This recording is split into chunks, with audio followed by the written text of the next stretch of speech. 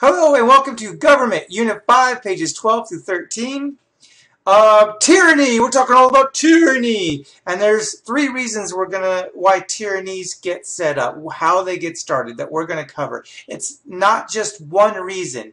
Now, all three reasons may not always be in play for any tyranny that takes over, but at least one or more can be. So the reasons are external pressures, military power, discontent with democracy. Now, what are those? Starting with military strength. When one or a few people have the military on their side, they don't need popular support. They don't need, and no other countries involved. They just take the military, they get them on their side, and they just take over. This happened in Russia in 1917 when they overthrew the Tsar, which is the Russian word for king. And China, Mao Zedong developed the first Chinese communist nation, and they're still communist to this day. He also had the ability to force people to submit to his authority through the military. He had a lot of people that supported him. So did Lenin. And those who didn't, they crushed because they had the military completely on their side. External pressure. Now, that's kind of more internal pressure. External means comes from the outside. So in Russia, after Lenin died, Stalin took over. Joseph Stalin was his name.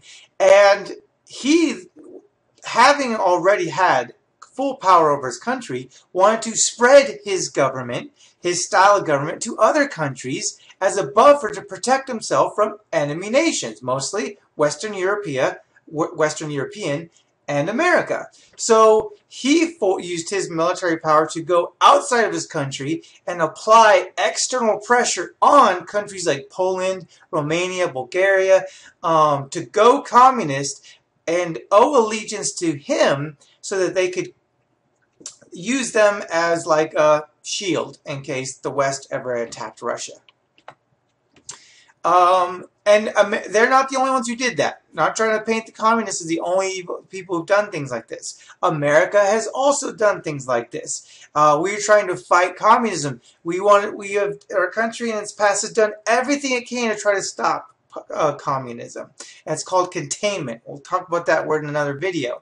So we got proactive. Nicaragua, bloody, violent, the Somoza family dictatorship, dominant controlled Nicaragua because we supported them. We helped them keep Nicaragua under their control because we were afraid that if we didn't keep him in control, who was this Somoza family that was friends with America, the people might choose, no guarantee, but they might choose a communist country, a communist government. And we were afraid that if they were a communist government, they would naturally be our enemies. Same thing in Guatemala. We were so afraid that they might go communist that they might take resources and have it completely controlled by the government, who then might decide not to sell to us.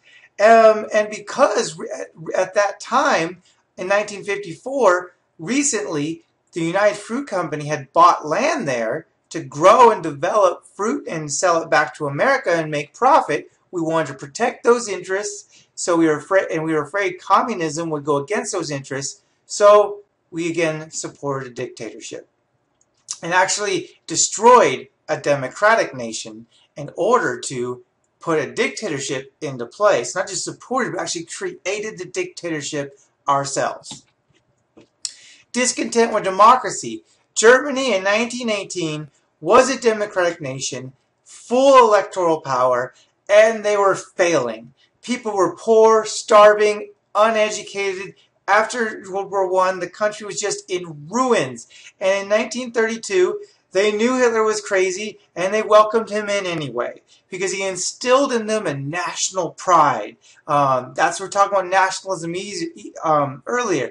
He made people, instead of feeling depressed about what had happened in World War I, they felt good about being Germans, and he built them up into a world power. And again, they knew he was crazy. He had released a book years earlier saying that just totally revealed what kind of crazy he was cooking. His feelings about minorities, his feelings about anybody that's not blonde hair and blue eyes, even though he wasn't blonde hair and blue eyes. Obviously, people knew this.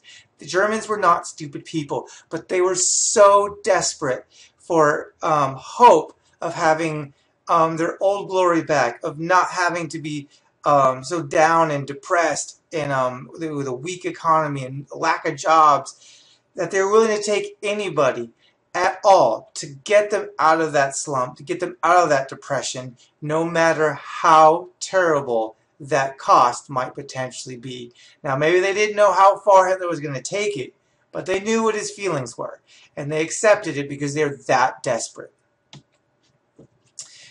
George Washington, he is an example of someone who had military power, had popular support, and had two different opportunities to have made himself king. He could have. He had the military because he was the leader of the military. He didn't have to convince them. He was appointed leader of the military, and he was extremely popular. And there was a couple points where America was on the brink of chaos, and he could have just said, "Stop! No more president crap.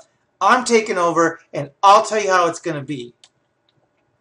But he didn't. He resisted that temptation and instead brought founding fathers together, supported them to build the country, build the Constitution that we have today.